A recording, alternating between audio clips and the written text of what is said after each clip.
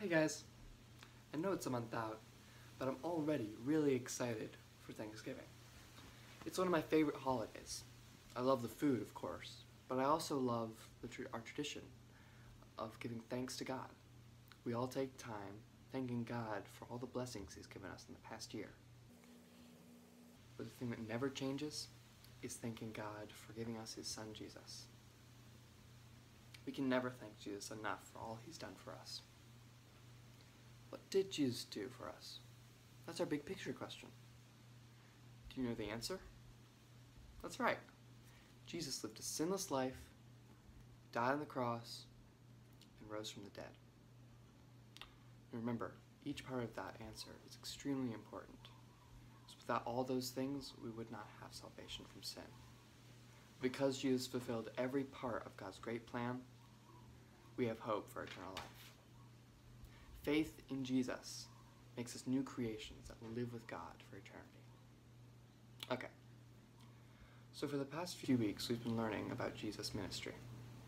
Jesus went to Jerusalem and they accepted Him as His king. They hoped and they believed that Jesus would overthrow the Roman government and become their earthly king. Last week we learned about how the religious leaders hated Jesus and tried to trick Him. But Jesus spoke with wisdom and authority, which made the religious leaders hate Him even more. They planned to kill Jesus, but their plan got all wrapped up in God's plan. Jesus knew He would die very soon, so He spent His last night as a free man, eating and teaching with His disciples. That's what our lesson today is about. Let's get to it. But first, let's do an activity. Hey everyone, it's the Jones family. Today we're going to be playing a game with these apples. We're going to see if we can pass them around in a circle twice without actually dropping any.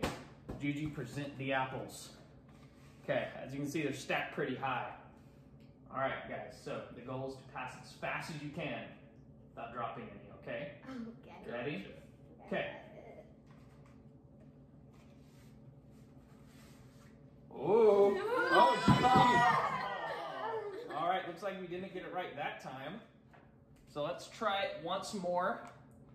Maybe this time if we put both our hands under it, we can hold on to it better without the plate bending. All right, ready? Okay, Levi, start us off again. Go! Awesome. Yay, we did it! All right, one more time with feeling. This time as fast as we can. All right, I think we can do it. Yeah, Oh. we can do it. Oh! So close. All right. Well, that was a fun game. But, you know, there was another time in the Bible where Jesus passed around a plate of food. He passed around some wine and some bread. Do you know what those foods represented? Well, we're going to learn about that in today's video. All right, off to you.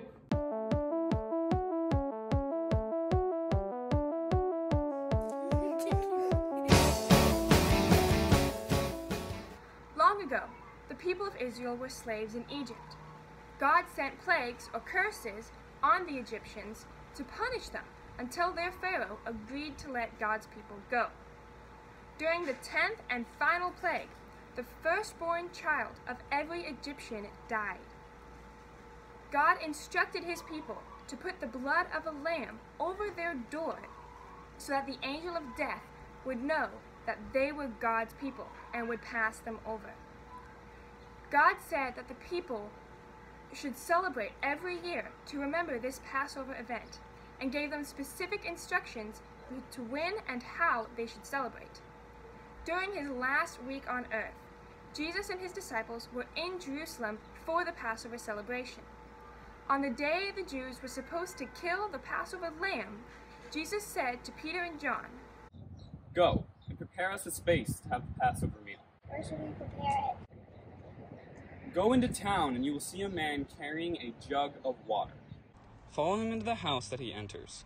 Tell the owner of the house, the teacher asks that you show us the room where he and his followers may use to eat the Passover meal. He will then show you a large room upstairs. This room is ready for you. Prepare the meal there." Everything happened as Jesus had said, and they prepared the Passover meal.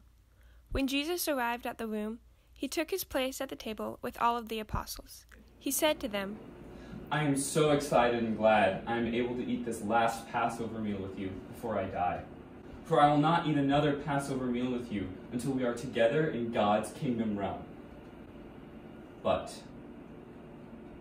somebody will betray me. That's not me, Lord. It is one of you 12 that I have eaten with and considered a close, intimate friend. What the scriptures have wrote about me will come to pass. The Son of Man must die.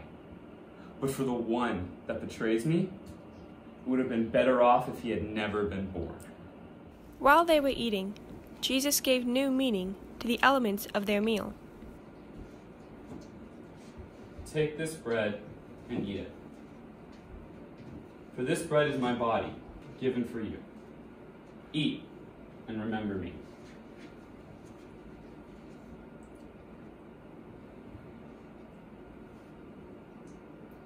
Take this and drink.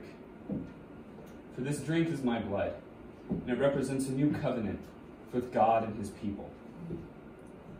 It has been spilled for many, so that they may be forgiven of their sins.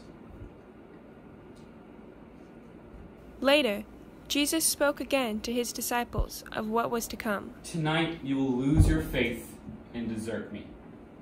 It is said in Scripture, for I will kill the shepherd, and his sheep will scatter. But when I rise again, I will go ahead of you into Galilee. Even if all the rest lose their faith and fall away from you, I will still be beside you, Lord. Are you sure, Peter? In fact, you will say you don't know me. You will say it 3 times before the rooster crows in the morning. I will never say I do not know you, Lord, even if I have to die beside you. When they had finished the Passover meal, Jesus and his disciples went to the Mount of Olives, a place where Jesus liked to pray. Jesus knew that he would be arrested and would suffer. He would die on the cross to take the punishment for the sins of the whole world. But on the 3rd day, he would rise again.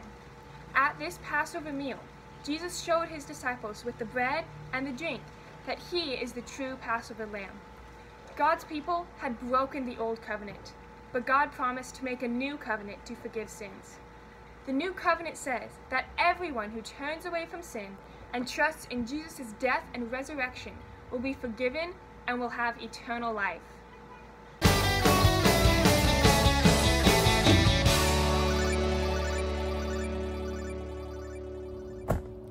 As God's son, Jesus knew God's plan.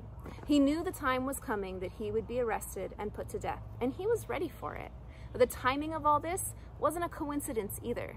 Passover is a really important time for the Jewish people. It's when they celebrate how God protected them and saved them from slavery in Egypt.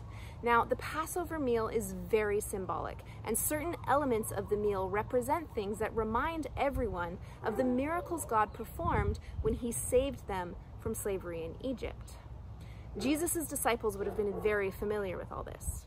At this particular Passover meal, Jesus gave certain elements new meaning by having them represent his sacrifice and the miracle that would save all of us from sin.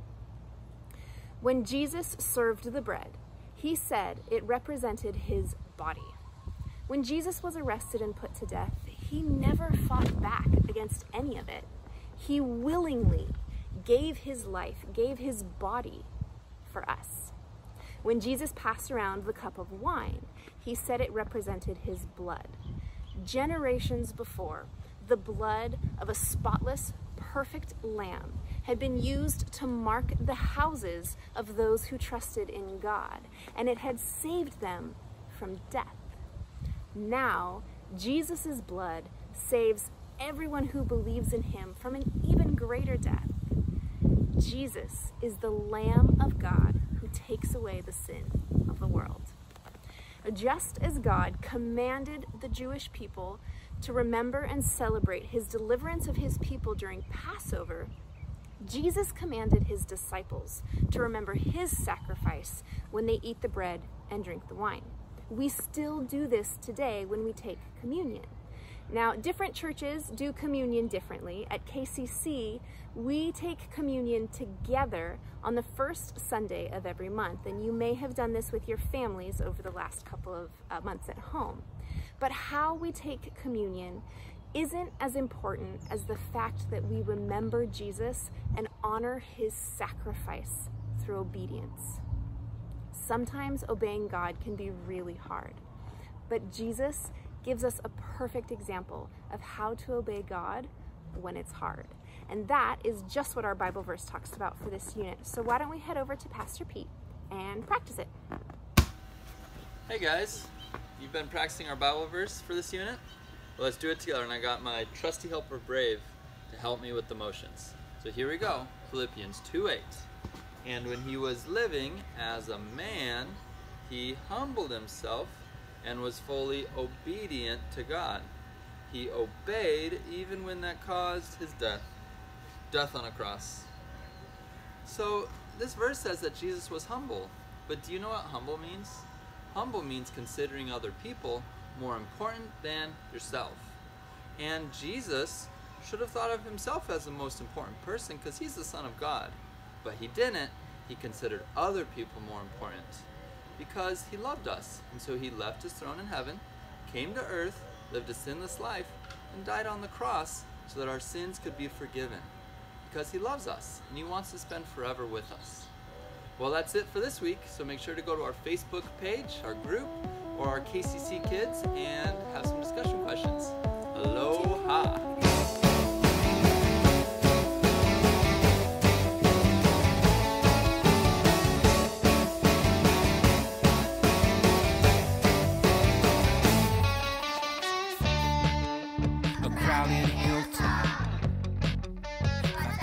People longing for food. It's not too big for my God and Savior. You're always able. Jehovah Jireh, you provide us with all we need. I don't need money. Let's do our Bible verse. Rolling. Are we? Yes. And Okay. Sorry. Some of the elements mean. Are in you.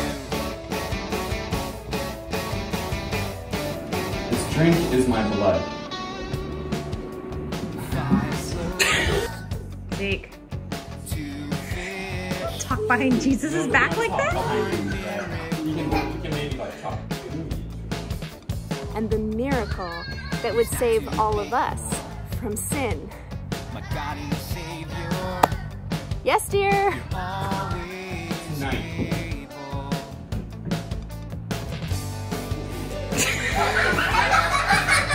Sorry, the knock on the Covenant between God and